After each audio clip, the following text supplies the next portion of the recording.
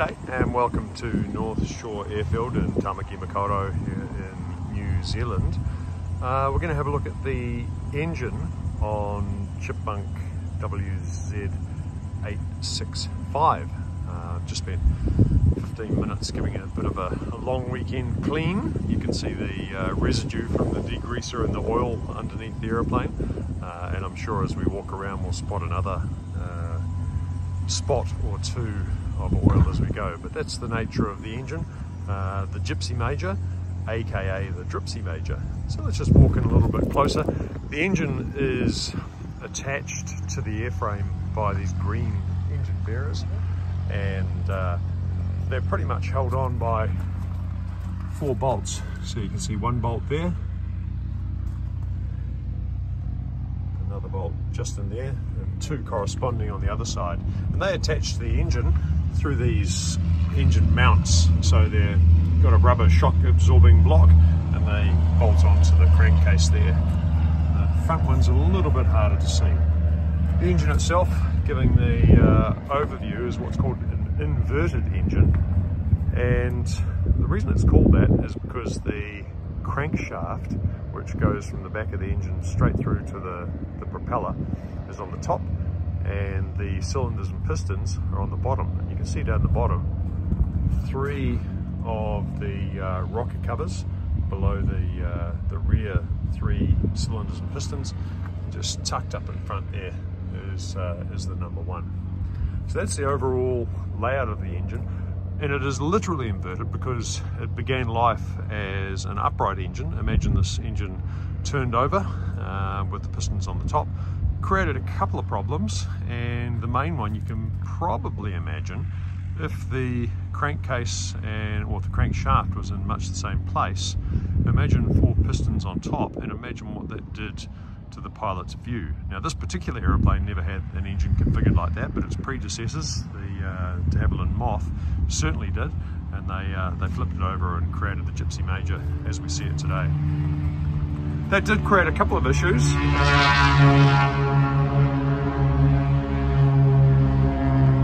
Aeroplane taking off in the background, Piper Arrow. The main issue it created is what was the sump. So this up here was the sump, is now no good, of course. So the oil from the engine tends to run down to the bottom and does have leaking out the bottom. But it meant we also had to create an oil tank. We'll see it better from the other side. But this green thing here with this inlet here is the oil tank. So that requires oil pumps and so on to circulate the cooled oil back into the engine. So what else do we have on this side? This is kind of the least spectacular side of the engine, but it does have a couple of really important parts. It's got the fuel pumps. So there's 2 engine driven fuel pumps. Fuel coming in the pipe on the right from the fuel bowl down the bottom there, up through 1 fuel pump, another fuel pump, and then off through this outlet back to the engine. It's also how we prime the engine. So the carburetor, which we'll have a look at, is on the other side, and to prime it we have a little priming handle which moves the diaphragm on the rearmost fuel pump up and down and puts fuel through the main fuel pipe into the inlet manifold on the other side, so we can get some priming gas. Other miscellaneous things here, we won't dwell on the ones that are duplicated, but up the top we've got the vacuum pump. There it is there. So it basically sucks air through the gyroscopically driven instruments, the artificial horizon, the turn and slip, and the gyro compass, to give them the spin that they need to operate. Down below here is the reservoir for the hydraulic system. The hydraulic system in this case is just the brakes, left and right. And this black box here is a suppressor for the electrical system to stop interference with the radio. So let's walk round to the other side of the aircraft. So the Gipsy Major in this installation is a direct drive engine, which means that the propeller bolts directly onto the front of the engine, onto the crankshaft through a splined shaft. Spent a a shaft with a whole lot of grooves into it, which corresponds to a whole lot of grooves in the fitting that the propeller goes onto. The propeller itself is a fixed pitch propeller, which means that the angle that it's set at now is the angle it's set at throughout the flight. It can't be adjusted, unlike many more modern aeroplanes. So let's have a look at this side of the engine, a bit more happening here. So we'll look from front to back. You can see the engine bearer is exactly the same as I said. Down here, this round circle facing you is the inlet for the carburetor. When the cowling is down, there's a lovely scoop. There it is up there, which directs air straight into the carburetor. So the carburetor takes a feed of fuel. So we had that fuel line from the other side, from the fuel pumps, takes it in, mixes it with the air, and directs it into here. So this box here, kind of an upside down T with a very broad horizontal member, is the inlet manifold, and that delivers a mixture of fuel and air to each of the 4 cylinders, which we can see a little bit better on the side. We'll talk about them in a moment. So you can see here's the number 4 cylinders inlet, carrying it in through there into the cylinder.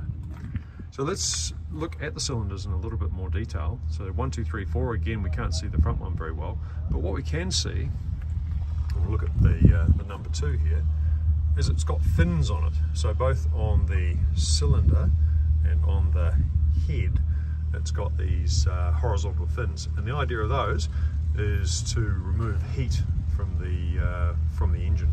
So it's an air-cooled engine with a little bit of help from the oil and fuel that goes around it, like any other engine. But air comes in the front, it's directed through baffles and out the other ends, taking away with a lot of the heat energy. So those are the cylinders. The ignition system, like on almost every aeroplane, is duplicated. So we have what are called magnetos. A magneto is nothing more than a very high voltage generator, and that's kind of the visible end of the magneto there, and it distributes the spark between the 4 sets of, between the 4 cylinders via their ignition leads and spark plugs through a distributor. So underneath this metal cap here is a spinning arm that is geared to the engine, and it says you get a spark, you get a spark, you get a spark, you get a spark. Everyone takes their turn, and the spark is distributed, so there's actually 4 wires coming out of here through the ignition harness, and then each one, or each cylinder has a lead going to it, and that leads into the spark plug. So that there is the beginning of the spark plug. And as I said, everything on most airplanes is duplicated. So we saw we had 2 fuel pumps. On the other side we've got another magneto leading its, feeding its own set of spark plugs. Other things around the back, similar engine to the Tiger Moth, and the big difference is the number of accessories that are added to this engine. So going from the top, we've got the generator. The generator makes a bit of heat when it's doing its work, so it has a cooling inlet with air that runs through the assembly to keep it cool. Coming down, a little bit tricky to see, you've got the starter, and just so it can fit, the starter is actually at a 90-degree angle to the back of the engine, where it goes in via a geared drive and a clutch to start the engine. Further down, we've got one of the oil filters. There we go. That's the high pressure oil filter, and on the other side is the suction filter, which we didn't really have a good look at. And scattered around the engine are other sort of coarse screen filters. There's one up the front here on the scavenge pump. So if you were to take this cover off, you'd find a little mesh filter designed to stop any metal particles making their way back through this oil return line here back into the engine. Speaking of oil, now this is very hard to see, but we'll give it a go. Right, see those 3 pipes leading up there? That's the bottom of the oil pump assembly. So the oil pump assembly is 3 oil pumps in one on a common drive. There's really no better view of it than that. These aeroplanes are challenging to get to and work on and undo and tighten bolts. So there's 3 oil pumps in one.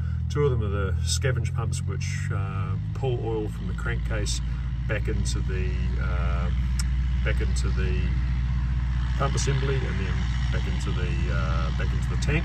The other one is the pressure pump, which feeds pressurized oil up into the pressure filter that we talked about, through the pressure filter outlet. See that brass thing there?